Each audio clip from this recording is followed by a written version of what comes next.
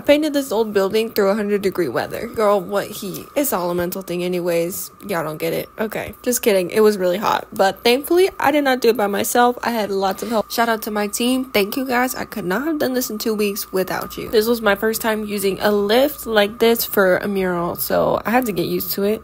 But it was not that bad. After I got used to it, it was not that bad. My knees might have been shaking the first day or two at the top, but after that, I just hopped up there like it was nothing. And honestly, I couldn't even tell when I was high up. Like literally, I think there was one time I almost just opened the gate and walked out when I was high up because I forgot I was high up. Anyways, it was fine. Two of my favorite parts of this whole thing was, one, using the paint sprayer to do the background blending.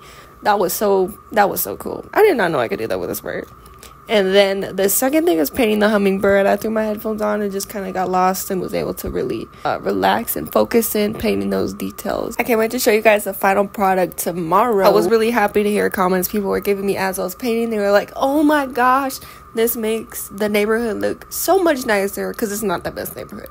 And they were so thankful to have something colorful and popping. And that's exactly what I want to do. That is why this is Everything Beautiful. Because in areas where it may not be so nice, you can always find something or do something to make it beautiful.